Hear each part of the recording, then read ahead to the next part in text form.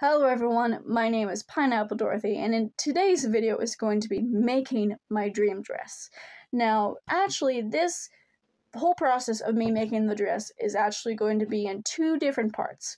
So part one is going to be about talking about the dress that we're going to be making today, and then we're going to show the materials, and then show our idea of the dress. I made a drawing, so we're going to do that, and then we're going to make the bodice part at the top of the dress for part one.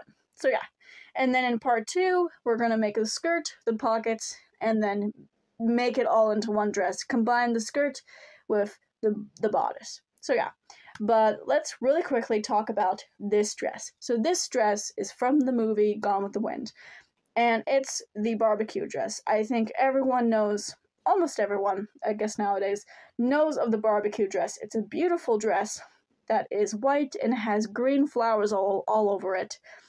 And it's my dream dress, and I've wanted to make it for, I wanted to make it for years. And even before I taught myself how to sew, I wanted to buy a dress that was similar. But thank God I was able to find fabric and that is almost identical to the original dress, and we're going to be making this dress. So the next clip that you're going to see of this video is basically showing you what the original dress looks like, and then in the next part after that, I'm going to show you two drawings that I made about the dress. And then we're going to talk about whatever. I don't know. We'll see. Alright, here is that clip.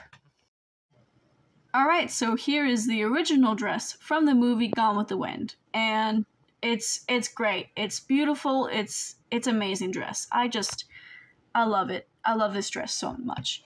Now, we are actually going to go more off of what this dress looks like. So it's not obviously the original. I'm pretty sure it's a replica. It's from the Gone with the Wind museum, but we can see this picture a little bit more clearly, and we will take the elements from this dress to make our version of the dress. So as you can see here, there are pleats right there, and obviously the ribbon. There's a small ribbon right there for a bow, and there's a ruffle. And we are going to add these elements to my version of the dress. Now, let me go ahead and show you two pictures that I drew of the dress and my version of the dress. So yeah. Alright, so this is the first drawing that I actually did of the original dress. And obviously, mine is not going to look like this. Mine is actually going to look more like this. This is going to be my own version of the barbecue dress. Now, it has all of the elements of the original one, as you can see. Pleats, green ribbon, some green bias tape, and a bow that we're going to be making with small green ribbon, or I think it's like a 1/2 inch or whatever, 1/2 inch wide ribbon. But yeah, this is basically what it hopefully will look like, and I'm very excited to make this dress. And this is the fabric. Now, this is the fabric that I've been dreaming of for 4 years, and I finally have it. So this is what we're going to be working with. And we have, you saw this in the corner probably, green ribbon for the waistband. More green ribbon, but to make little bows. I'm pretty sure that's like a 1/2 inch. And green bias tape for the bodice part. So yeah. I'm pretty excited to make this. Now let me show you the patterns. Alright, so here are the two patterns that we're going to be using. Now don't worry, I have already combined this top, which is what we're going to be using for this project, and this skirt together to make one dress. I've already done a mock-up, and it works perfectly fine. Now the only difference is obviously there's going to be no sleeves. It's only going to have straps, whatever they're called, and there's going to be no elastic. It's just going to be pinned to the skirt. Now, the only difference of the skirt is this skirt asks for 4 panels of the skirt, but we're going to add 5, maybe if we can 6 into it instead, That way it's more swooshy and more able to gather it. Because the more fabric that we have to gather it together, the prettier that this dress is going to look like. So yeah, alright. And also, I almost forgot, this is for the ruffle for the bodice, which is going to be right there. So yeah. Wow, that took probably over an hour to get everything cut. I don't know, it was a lot. But anyways, I was able, with the skirt panel, as you can see, I was able to get 6 of these panels, which is perfect. The more panels I have, the more swooshier it will be, and the more I can gather at the waist, and it'll just look very pretty. So yeah, and here is a pocket. This is the front piece, this is the back piece, this is the strap for the arm. I am going to make some things for my hair, just to tie around to make like a decoration or whatever. So I have a hair tie, maybe a bow that I'm going to add, or maybe I'll just give it to mom. I don't know yet. And this is the ruffle. And this is long. We're going to do an entire day of just doing the ruffle, because I will go insane if I try to do several things, including with the ruffle, because this is like, I was able to get a bunch. You'll see later when we do it. But yeah, I'm tired. I'm gonna go to bed now. And yeah, see you later. Alright, so it is the next day, and I just got together. This is the front piece of the bodice, and this is the back piece. And right here I have darts, a dart here and a dart here, and now I'm going to combine it together to make one bodice. So yeah.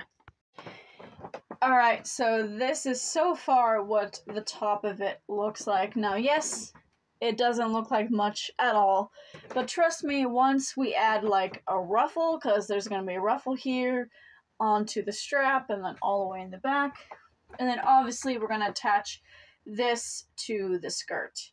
And it's going to be, I don't know, I'm excited. It may not look like much now, but I know that in my mind, it's coming together pretty good. It's just like baby steps. We take baby steps. So yeah, but this is basically what it looks like now. So yeah, I'm going to go ahead and take a break for today, and then later I'm going to do the ruffle for this bodice. So yeah, alright, see you in the next clip. Alright, so it is a few days later, and I, first of all, want to say that I forgot to show you how long this train was for this ribbon, but, which I'm sorry about that. But right now, as you can see, I'm pinning it to the top of the bodice, but I figured I have like this left to pin. I figured that I would, for you guys, do like a time lapse. That way you can watch it, and I'll probably add some music to it or something. So yeah, I figured you guys would enjoy that, but this is where my progress is so far. So yeah, here is the time lapse.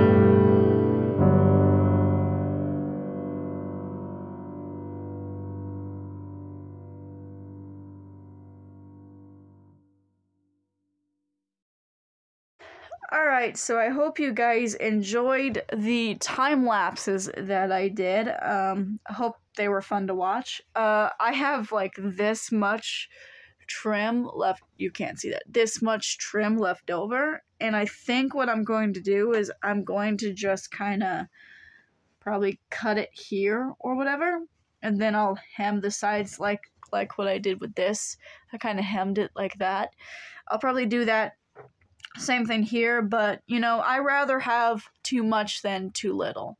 You know what I mean? So whenever you're, fun idea for you guys. If you're sewing anything, doesn't matter what it is, if it's longer or bigger than your size, that's great, because you can easily cut away some that you don't need and you can do that. But if you make it too small, you're kind of stuck. So when you make something that is a little too long, that's okay, because it's fine.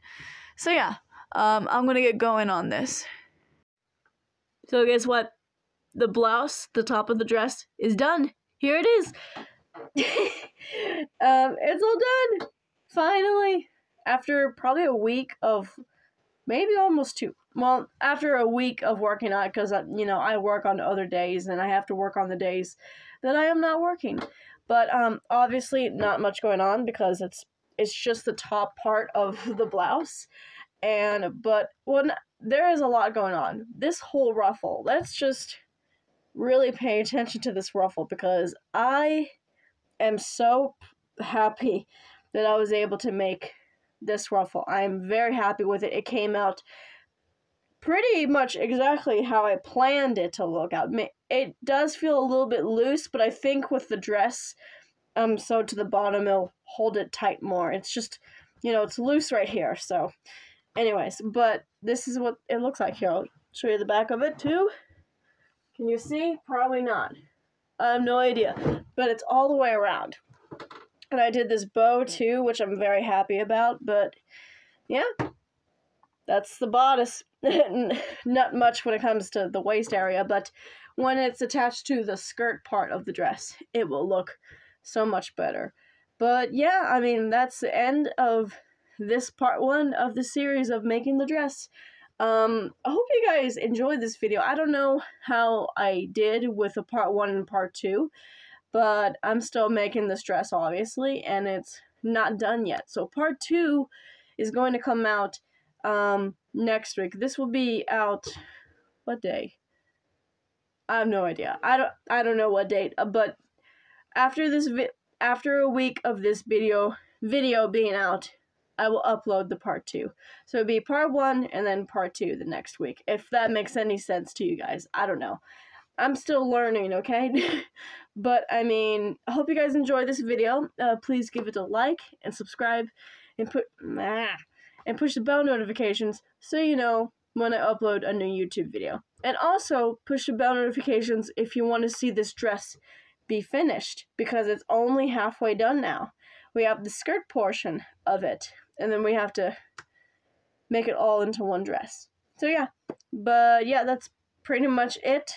So yeah, one last look of this ruffle, which I am very, very proud about. But yeah, so yeah, bye bye, peace out, see you in the next video.